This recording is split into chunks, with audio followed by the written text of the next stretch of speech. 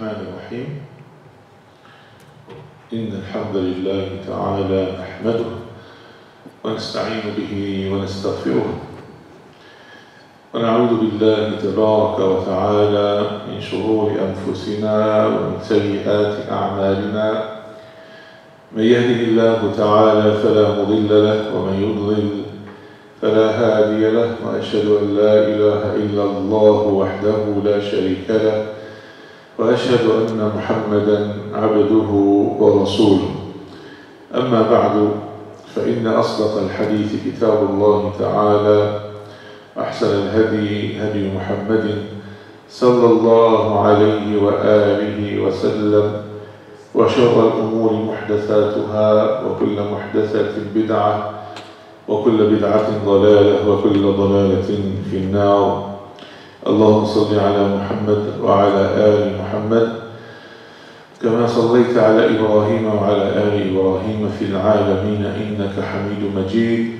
اللهم بارك على محمد وعلى آل محمد كما باركت على إبراهيم وعلى آل إبراهيم في العالمين إنك حميد مجيد.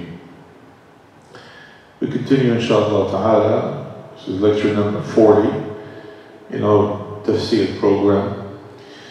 And we were given some examples of the Tafsir of the Quran by the Quran. And this particular ayah I mentioned last week, الَّذِينَ آمَنُوا وَلَمْ يَلْبِسُوا إِيمَانَهُمْ بِظُلْمٍ أولئك لهم الأمن وهم مهتدون. The ones that truly believe and they don't mix their faith with any dhulm, oppression. That's the word in Arabic. Dhulm is oppression. Those will have safety, and those those are the guided ones. And the Sahaba heard this one, as I told you last week, and they came. And this was very difficult for them, as they thought Allah is talking about actual oppression in general. They said, Ya Rasulullah, Messenger of Allah, who from amongst us does not oppress themselves? The Prophet ﷺ said, this is not how you understand it. This is not the way Allah Ta'ala means it. What Allah means is actually a shirk. SubhanAllah, ascribing partners with Allah Ta'ala in worship. He said, just look at Surah Luqman, ayah number 13. Allah says, as on Allah related the statement of Luqman to his son, Ya bunayya la tushrik billah, inna shirka la dhulmun azim. My son, do not ascribe partners with Allah, for verily a shirk is a tremendous oppression. SubhanAllah. Our second example, today's example, is the ayah that I recited in the first rak'ah. Allah said in Surah Al-Ma'idah, Surah Al-An'am rather, وَعِنْدَهُ مَفَاتِيحُ الْغَيْبِ لَا يَعْلَمُهَا إِلَّا هُوَ وَعِنْدَهُ مَفَاتِحُ الْغَيْبِ لَا يَعْلَمُهَا إِلَّا هُوَ. And this is an answer to those that go to fortune tellers, soothsayers, al-arraf, al-arrafin, al-kahana, and they say, oh, the people that can read the palm, they can tell you your future. The ones that think that jinn know the future, and so on and so forth. SubhanAllah. Or the ones that think that the prophets know the future and know the unseen. There are literally groups from this ummah, unfortunately, call themselves Muslims. They say that the Prophet ﷺ is hadir, nadir. He's present, he is looking, he knows everything, he knows, he's present now, the Prophet ﷺ, and he knows the unseen. Well, the Prophet ﷺ himself denied that when he says, I don't know the unseen except for that which Allah subhanahu wa ta'ala taught me. SubhanAllah. So, or the incident with Sulaiman alayhi salam, as you know, Allah Ta'ala put the jinn under the command of Sulaiman alayhi salam. Anyone that does not obey his order, Allah has given him the password, so to speak. A phrase, he will say it, that jinn will burn, perish completely, on the spot. They were petrified of him. They know they disobey an order, they're done. So they used to build for him and make things for him. Allah Ta'ala said that they're the ones that did all the difficult construction. وَالشَّيَاطِينَ كُلَّ بَنَّاءٍ وَغَوَّاصٍ. Allah said, فَسَخَّرْنَا لَهُ الرِّيحَ تَجْرِي بِأَمْرِهِ رُخَاءً حَيْثُ أَصَابَ. When he made that dua, oh my Lord, give me a kingdom that does not befitting for anyone besides me. Allah subhanahu wa ta'ala, He fulfilled that supplication. And Allah subhanahu wa ta'ala put under His command every type of jinn, the ones that do things for Him. They build things, they dive, as Allah said, كُلَّ بَنَّاءٍ وَغَوَّاصٍ. فَسَخَّرْنَا لَهُ الرِّيحَ تَجْرِي. Allah Ta'ala put the wind under His command. If He wants to travel, him and his army get on a big platform, the wind comes and lifts it, and they fly wherever he wants to go. SubhanAllah, wind speed. And then every type of jinn with all the skills that they have, كُلَّ بَنَّاءٍ وَغَوَّاصٍ. People that do construction, and not people, jinn, and jinn that dive in the bottom of the sea. They used to dive because in his kingdom, at the entrance of his kingdom, he had all kinds of aquariums with every species of fish that you can think of. And the jinn used to go and get them and put them in those aquariums. They used to dive for treasures, for emeralds and things like that. SubhanAllah, Allah Ta'ala gave him absolute power over them.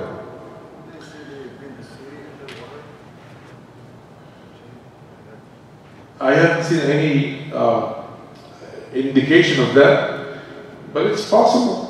They certainly had the skill. Allah Ta'ala knows, but it's very possible. But subhanAllah, the incident that I'm referring to is when he died, alayhi salam. So he was customary for him to stand and watch them, supervise the work. And he had a staff, mansa'a. And then he, alayhi salam, will watch them, make sure that all the work is done, because he was able to see them. Now, subhanAllah, they're working. Allah subhanahu wa ta'ala caused him to die. It was time for him. He died. But he was still leaning on his staff with his eyes open, looking at them, but he was dead. So subhanAllah, they kept working, day and night for a few days. He was dead. Until Allah subhanahu wa ta'ala sent one of those termites, started eating away his staff. And then when the staff broke, he fell. Then they realized that he was dead. Allah subhanahu wa ta'ala talks about it in Surah 7. فَلَمَّا قَضَيْنَا عَلَيْهِ الْمَوْتَ. Allah ta'ala started talking about it, and He gave us a lot of information. وَلِسُلَيْمَانَ الرِّيحَ غُدُوُّهَا شَهْرٌ وَرَوَاحُهَا شَهْرٌ. The rih, the wind, غُدُوُّهَا شَهْرٌ وَرَوَاحُهَا شَهْرٌ. Ghudu is when you go in the morning. Rawah is when you come back in the evening. It will go the distance that it would take them normally a month to cross in one morning, half a day. And then we'll come back the same distance of a month usually in one day. So the distance that would normally take 2 months, they cross it in one day. They go and they come back. SubhanAllah. Just like the airplanes today. Same kind of concept. SubhanAllah. وَأَسَلْنَا لَهُ عَيْنَ الْقِطَرِ. SubhanAllah. Allah subhanahu wa ta'ala made, gave him a source. Al-Ain is a source, a stream of bronze. Imagine you get a stream of liquid bronze. Allah opens it up for you somewhere. That's what Allah did for him. So basically all they had to do is get that bronze and use to mold it into things that they want. وَمِنَ الْجِنِّ مَنْ يَعْمَلُ بَيْنَ يَدَيْهِ بِإِذْنِ رَبِّهِ. And from the jinn, the ones that work in front of him, they work for him with the permission of his Lord. Subhanallah. وَمَنْ يَزِغْ مِنْهُمْ عَنْ أَمْرِنَا نُذِقْهُ مِنْ عَذَابِ السَّعِيرِ. And whoever disobeys our order, by disobeying the order of Sulaiman, he will get a severe punishment. يعملون له ما يشاء من محاريب وتماثيل وجفان. Subhanallah. They make for him maharib. Al-mihrab is a place of prayer. They build intricate, well-decorated, beautiful-looking places of worship. Tamathil. Tamathil is idols. We want to say, well, subhanAllah, this is shirk. But in the certain tamathil of some sort, in their time, in the Sharia, was not haram. The tamathil are haram in our Sharia, but in the Sharia of Sulaiman alayhi salam was not the case. Subhanallah, because there are always people ready to pounce on such an information. But hey, this is haram. Subhanallah. The liquid that I said, it's not the bronze, it's actually the kettle is the copper. Allah gave him liquid copper for him, subhanAllah. So the jinn would work for him, and they will make these things, the maharib, the different elevated chambers of worship, the statues, the al-jifan, kal-jawab. Subhanallah, it's amazing. These are like pots for cooking, but they're like as big as a room, because they need to cook in mass for his massive army. يعني قدور بيسموا عنده كده بيطبخوا فيها كده القدر بس حاجة ضخمة بيطلعوا فيها بالسلم ويعني حاجة كبيرة عشان they make food for a massive army. سبحان الله. قدور راسيات يعني قدور قدر الأكل راسي يعني ما بيتحركش في مكانه مكان النار تحته حاجة كبيرة جدا يعني or something huge where they used to cook for a lot of people. اعملوا آل داود شكرا. Work, O family of Dawood, in gratitude. وَقَلِيلٌ مِنْ عِبَادِيَ الشَّكُورِ. And a few of my servants are thankful, are grateful. Subhanallah. And always this, you find this all in the Quran. The good ones are always a few. The good ones are always a few. قال الله عز وجل فلما قضينا عليه الموت ما دلهم على موته إلا دابة الأرض تأكل من سأته. When we have decreed on Sulaiman death, nothing indicated to the jinn his death except the creature of the earth eating his staff. Subhanallah. فلما خر تبين الجن أن لو كانوا يعلمون الغيب ما لبثوا في العذاب المهين. When he fell, finally, it became clear to the jinn that if they know anything of the unseen, they would not have remained in the humiliating punishment. He was working them so hard, and because he was still looking at them while he was dead, they didn't know. They kept working and working. It was non-stop, subhanAllah, until Allah Ta'ala decreed that he fell. And this is one of those proofs against the fact that the jinn don't know the unseen. Now, subhanAllah, this subject came up with somebody today here in the masjid, Dhuhr or Asr. So let me elaborate on it a little bit. Someone can say, well, what about Nostradamus, for example? Nostradamus was able to accurately foretell a lot of things. He even spoke about Hitler, for example. He missed one letter, he said Hitler, but he talked about some of the things that he did. There's this guy that foretold almost every president in this country, in the last 30 years, whatever. There are things like that. I maintain the only one that knows the unseen by the Quran and the Sunnah is Allah. But the decrees of Allah are sent every year, especially on the night of power, to the lower heavens.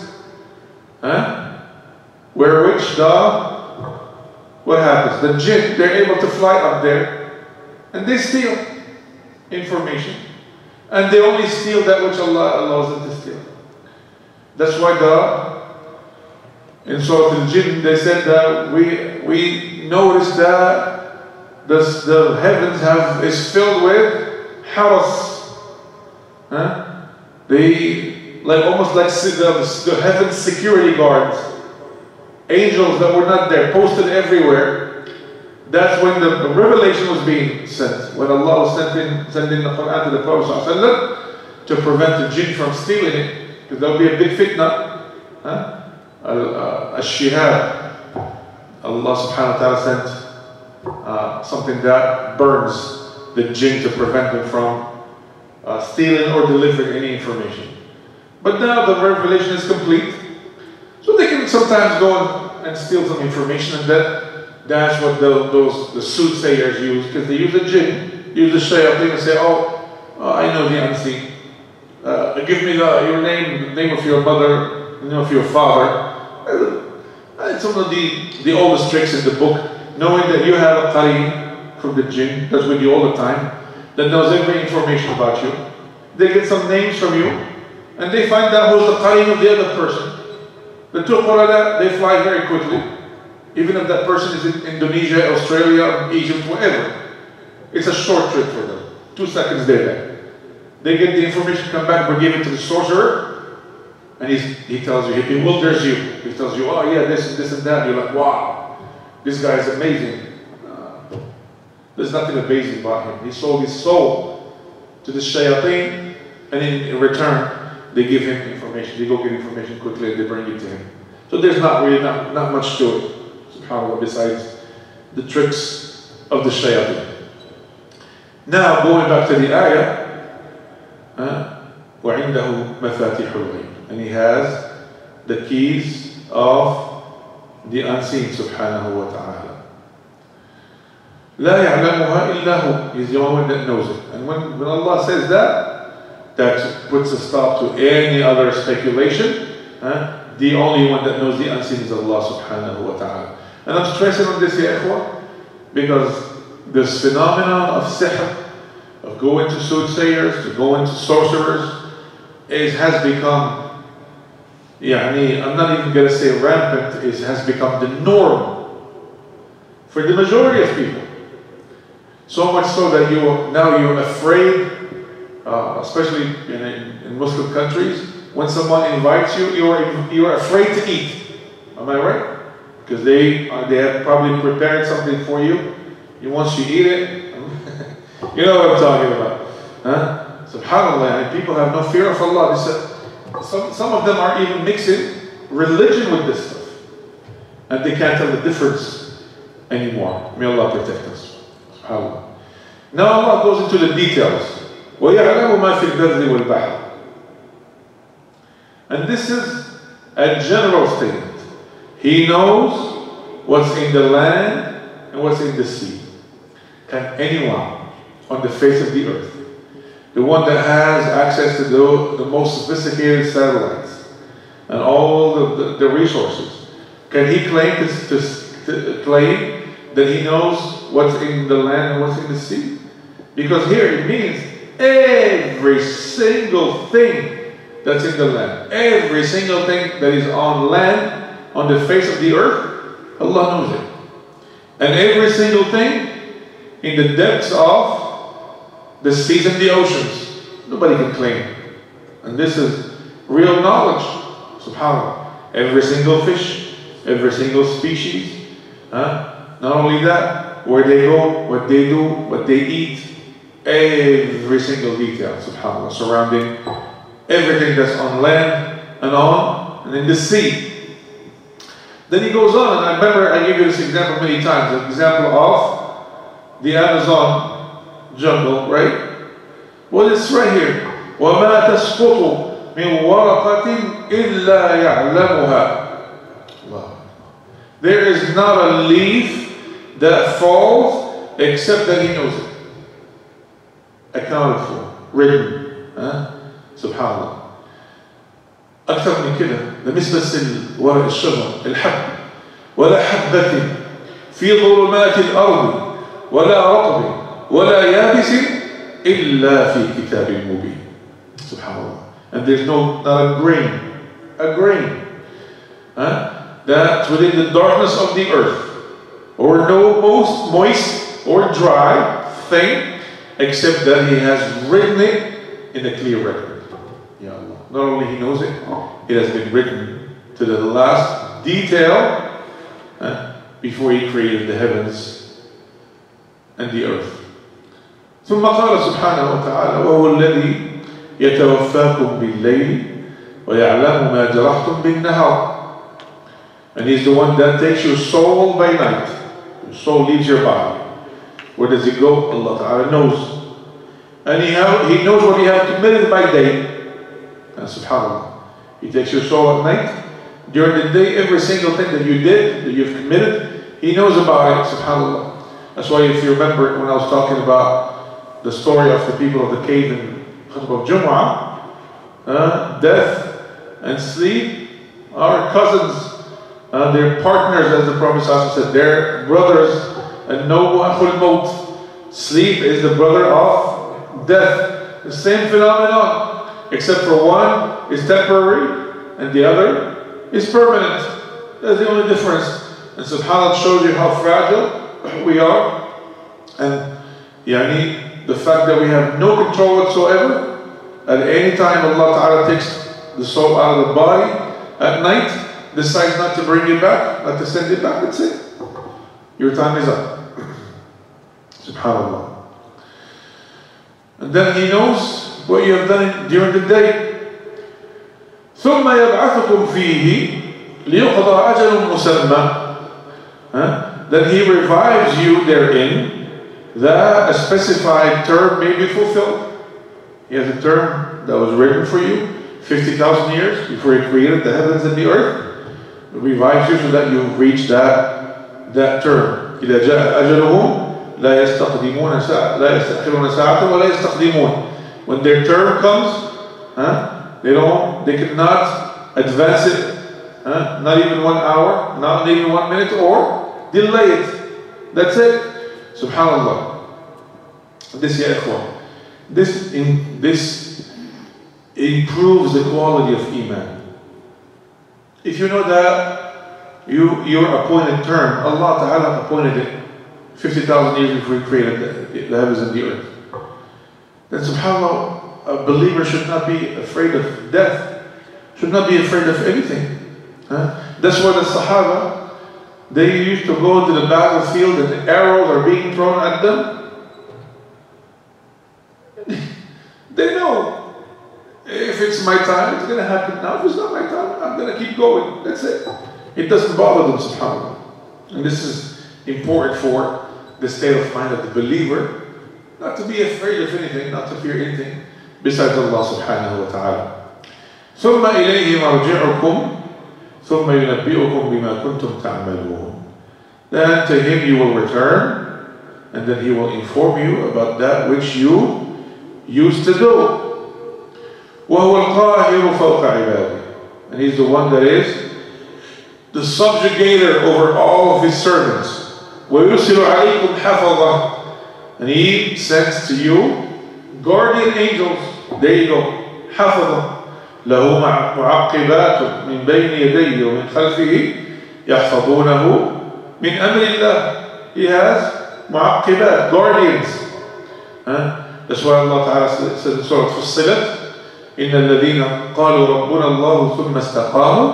Those that said our Lord is Allah, they were on the straight path. تتنزل عليهم الملائكة. The angels descend upon them. When they're dying, ألا تخافوا ولا تحزنوا. Don't be afraid and don't be sad. نحن أولياؤكم. We are your allies in this life and in the hereafter. نحن أولياؤكم في الحياة الدنيا وفي الآخرة. We are your allies in the life of this world and in the hereafter. Those are the same ones Allah Ta'ala sends to protect you. Subhanallah. Yani the whole time Allah Subhanahu wa Ta'ala has guardians over you, the believing servants. Subhanallah. حتى إذا جاء أحدكم الموت توفته رسلنا وهم لا يفرطون. Until when death comes to one of you, our messengers take him and they do not fail in their duties. ثم ردوا إلى الله مولاهم الحق ألا له الحكم وهو أسرع الحاسبين. Then the servants are returned to Allah, their true Lord, without a doubt, unquestionably. Subhanallah, He has the judgment and He is the swiftest of accountants. In holding person accountable, He subhanahu wa ta'ala does it so swiftly and quickly. Asra'u al-hasibin, subhanahu wa ta'ala. So this first part of the ayah that I spoke about, that talks about the unseen, has an equivalent in a hadith and an ayah. Hadith of Ibn Umar radiyallahu anhuma. قال صلى الله عليه وسلم مفاتيح الغيب خمس لا يعلمها إلا الله. The keys of the unseen are 5. The only one that knows them is Allah subhanahu wa ta'ala. The keys of the unseen are 5. The only one that knows them is Allah subhanahu wa ta'ala. Then he sallallahu alayhi wa sallam recited, إِنَّ اللَّهَ عِنْدَهُ علم الساعة وينزل الغيث ويعلم ما في الأرحام وما تدري نفس ماذا تكسب غدا وما تدري نفس بأي أرض تموت إن الله عليم خبير. Allah says, indeed Allah alone has knowledge of the hour. So we said the keys of the unseen are what? 5. Let's count them. Allah alone is the one that knows when the hour will take place. Does anyone else know? We know that for a fact. Even the best man that ever walked the earth and the best angel of all the angels, they don't know. We know that from the hadith of Umar, hadith Jibreel, where Jibreel came, walked into the masjid, the Sahaba are saying with the Prophet ﷺ, he took the likeness of a traveler, someone that they don't know. And he asked him about Islam, you know the hadith, he asked him about Iman, about Ihsan. He asked him about this as-sa'a. When is the hour? He said, well, the one being asked does not know more than the one asking the question. That means neither the Prophet ﷺ knows, nor Jibreel knows when the hour will take place. So the first one is, he knows, he has the knowledge of the hour. and He sends down the rain.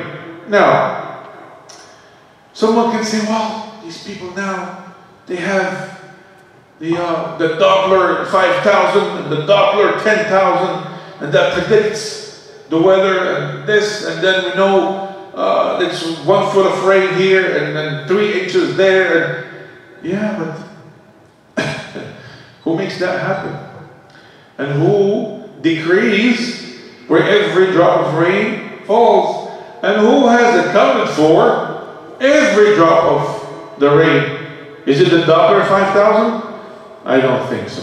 It is Allah subhanahu wa ta'ala, and He has put an angel in charge of the rain. Who's the angel in charge of the rain? Who can tell me? Ahsantuma. Mikael. Subhanallah. That's why Jibreel and Mikael are the top of all angels. Do you know why? Because they're both responsible for life. They're responsible for life. How? Life is of 2 types, right?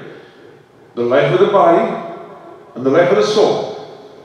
So Jibreel alayhi salam is responsible for the life of the soul. The revelation of Allah is the life of the soul. Am I right? And Mikael is responsible for the life of the bodies. وَجَعَلْنَا مِنَ الْمَاءِ كُلَّ شَيْءٍ حَيٍّ. Allah said, we made from water everything alive. Allah brought to life everything from the water. And without the water, everything perishes. So Jibreel is responsible for the life of the souls, and Mikael is responsible for the rain, which is the life of the body, subhanAllah. So He sends down the rain. Reminds me of an incident the Prophet ﷺ related. This man is walking in the desert. Then he sees a cloud on top of his head, moving quickly. Then he hears in it, Isqi Hadiqata Fulan. Water, the garden of so-and-so. Who's talking? He's looking around, and he's pretty sure that the voice came from the cloud. Not the iCloud. No, the real cloud. So he followed the cloud. Follow. Then he finds this guy's farm in the middle of nowhere.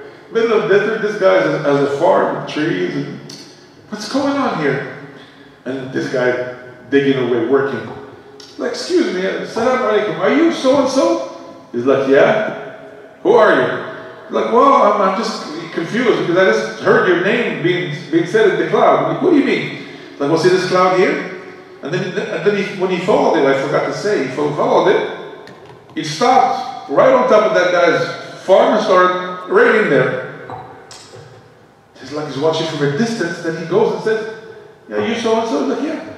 Well, as I was coming from a distance, I heard in the cloud as a voice saying, water the garden of so-and-so. It's like, so, please, what's your secret? What do you do? He said, well, he said, I just fear Allah in my garden. Every crop that I give 1/3 to charity, 1/3 I feed myself and my family, and the other 1/3 I put back into the land. So this fairness, I fear Allah in this land. Allah Ta'ala keeps sending water. So He decrees. Who decrees who gets what? Who gets the water? It is Allah subhanahu wa ta'ala. So this is the second one. Allah subhanahu wa ta'ala alone has the knowledge of the hour. He sends down the rain, and He وَيَعْلَمُ مَا فِي الْأَرْحَامِ, and He knows what's in the wombs. Now this one could be a subject of debate as well, right? Believers, they say, well, now we have ultrasounds. Brother, wake up, smell the coffee. How about you click on refresh? Get the latest update. Where have you been? Get out of under your rock, please. Now we know as well, it's not exclusive to Allah subhanahu wa ta'ala. Well, let me tell you something. 60, 70 years ago, before the ultrasound, Did you people know anything? Did your ancestors know anything? That's one. Number two, Allah subhanahu wa ta'ala knows what's in the wombs before it gets in the wombs. That's one. And then the ultrasound, at what age usually, and at what stage of the pregnancy they're able to determine male or female? 4 or 5 months. Okay, what about before that? Oops. Okay, well, I need to know, because Allah knows. Do you know? You can't tell. Allah subhanahu wa ta'ala predicts, not predicts, He subhanahu wa ta'ala knows, He knows subhanahu wa ta'ala, predict, forget the word, I said predict, that's not the right word. He knows subhanahu wa ta'ala what's in the wombs before it gets there. As a matter of fact, He's the one that decrees. At 120 days, He sends a malak, and he blows his soul in the fetus, then he becomes a human being. And he writes what? The hadith of Abu Hurairah. What does he write?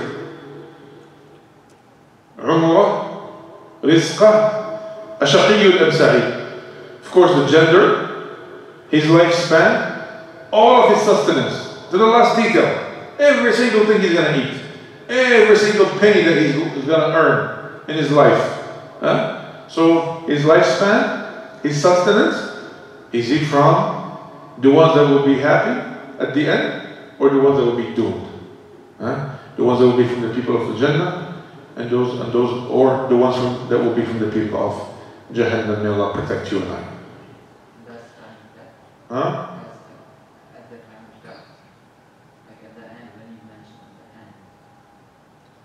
The Shaqiyul al-Sa'id, yeah, no, because after death, where are they going to go? So please, show me which brand of ultrasound can determine this stuff. Is there one? I don't think so.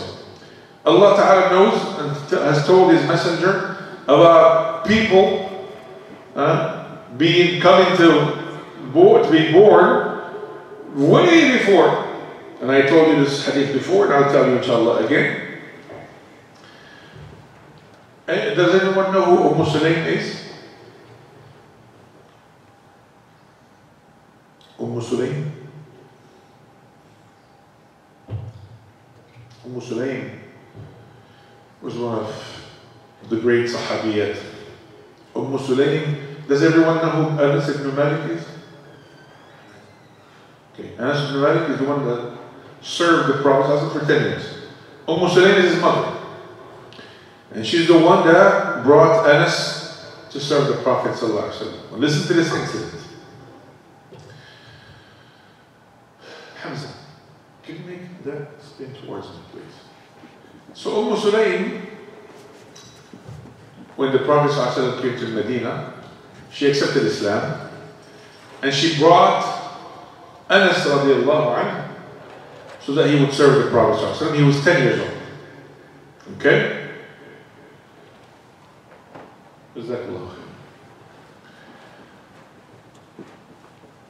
And she was a beautiful woman, a woman of status. And her husband, the father of Anas, had died. So Abu Talha al-Ansari, the wealthiest man in all of Medina, wanted to marry her. He came ask for her hand in marriage. She said, a person like you, you are the most eligible bachelor in all of Al-Medina. A person like you cannot possibly be refused. But the problem is, I'm a Muslim, I'm a Muslimah, and you are a mushrik, you're an idol worshipper. That would not work. You want to marry me? It's very simple. My dowry will be your Islam. You become a Muslim, that's my dowry, I will not ask you for anything else. He said, okay, let me go find out what this Islam is about. He went, spoke to the Prophet ﷺ. He likes what he hears. He accepted Islam. Then he married her. A few months later, they had a child. Abu Talha loved that child so much. The child was a little bit weak. So he was sick in and out, and one day he was really sick. And Abu Talha would go out and take care of his farms, and he had many of them. And he will come back and ask about the boy. Oh, how's he doing? He's not feeling well. One day, a little bit after Abu Talha left the house for work, the boy died. What does Umm Sulaym do? She told everyone in the house, not a word about this. She washed the boy, shrouded him, okay, and got him ready for janazah the next day. Abu Talha comes home at night. How is the boy? She said he has never been as peaceful as he is today. It's like, well, that's great. She beautified herself for her husband. She made him some good food. He ate. And the hadith said, فَتَعَرَضَتْ لَهُ. She became intimate. She's the one that initiated the intimacy with him. When he was over, she said, okay, Abu Talha. She said, our neighbors borrowed this amana, this trust, from another neighbor. And now, for some reason, they're reluctant to give the trust back. What should we do?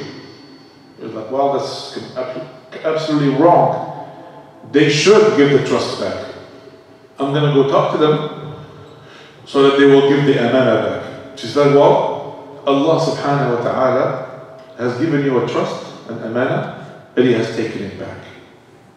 Your son has died today.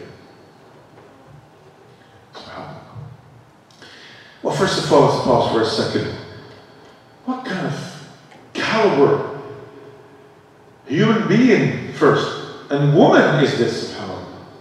Yani, wallahi, these are women that are worth 10,000 men. Not 100 or 1,000, but 10,000. This is, women are, when someone dies, especially a child, who becomes a basket case first? It's women. They're the ones that they're inconsolable. They're the ones that it's very hard to stop them from crying, right? But somehow this woman was so strong. So much so that even Abu Talha couldn't comprehend, and he became upset. But now, you telling me this now, after all this? This takes place while my son is dead? He goes to the Prophet ﷺ the next day and tells him, this is what happened. So the Prophet ﷺ said, he made a statement, بَارَكَ اللَّهُ لَكُمَا فِي غَابِرِ لَيْلَتِكُمَا. Shaykh said, may Allah bless the fruit, and he said it in the male form. The male form, may Allah bless the fruit of your night. I'm sorry, bring me an ultrasound that will do this. I mean, the next day, in the morning, subhanAllah. And sure enough, she gave birth to a son by the name of Abdullah. And Abdullah had 7 boys. All of them were reciters and teachers of Quran from the Tabi'een. SubhanAllah, a legacy that came from this beautiful union. So who let the Prophet ﷺ know this? It is Allah subhanahu wa ta'ala. So, let's count them again. Allah is the one that knows when the hour takes place. Allah is the one that sends down the rain. We established that. We removed all the people's speculation around it.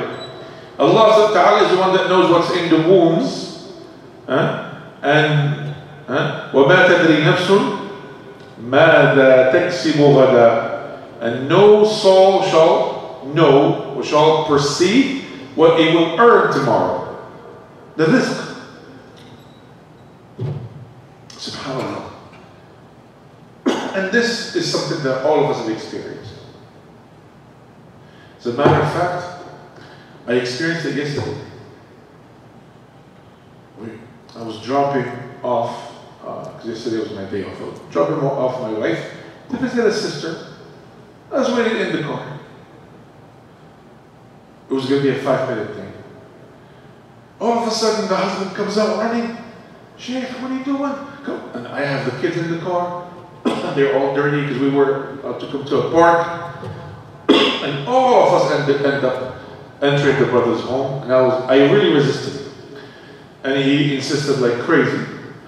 And all of us end up drinking juice and drinking tea and eating fruits.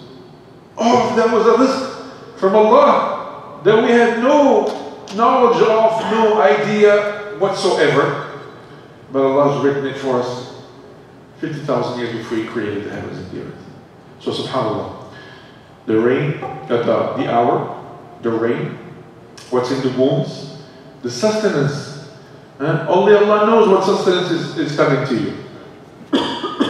Allah, the Prophet said, Inna ruha al-Qudusi nafata fi ru'i annahu lan tamut nafsun hatta tastakmila rizqaha.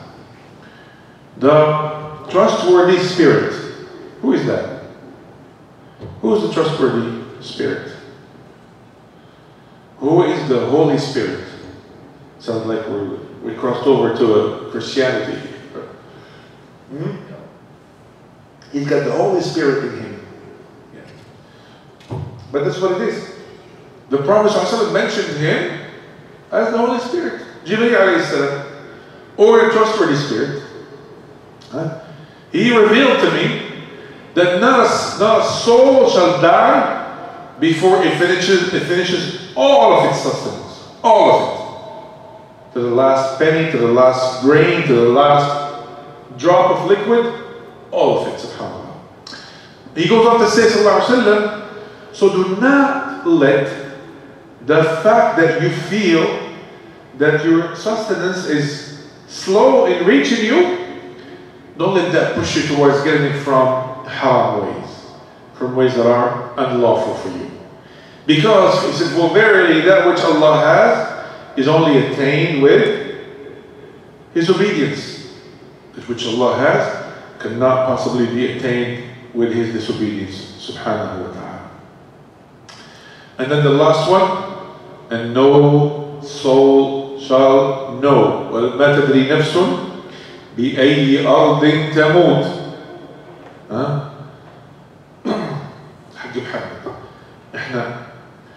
There's a good chance that you might die in this land. Right? There's a good chance. Look how many people we buried. I buried my own son in the same cemetery where we buried a lot of people. Just last year. When I was 10 years old, 15 years old, someone came to me and said, there's a good chance that you bury one of your children in, subhanAllah, in America, in Florida. Well, I said, are you crazy out of your mind? I'm not going anywhere. Or that I might die and be buried here. That is the knowledge that is exclusive to Allah, subhanahu wa ta'ala. Do you know how many people? I've been in many communities before this one. Do you know how many people were buried that came from overseas just to visit their children? Someone's father comes to visit him, he dies and we bury him. Not once, I've seen that countless times. Did this man know that he should die and be buried here? Absolutely not. This knowledge is exclusive to Allah. So what are the 5 keys of knowledge?